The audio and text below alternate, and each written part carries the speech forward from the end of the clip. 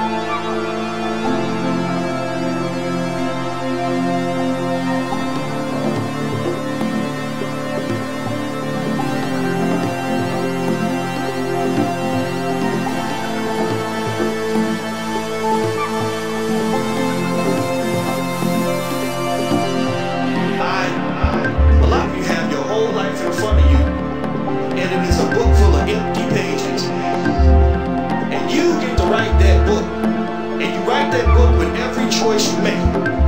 If you decide that you are meant to be something special, then that is the book you will write. If you decide that you are meant to be nobody, then that's the book you're gonna write.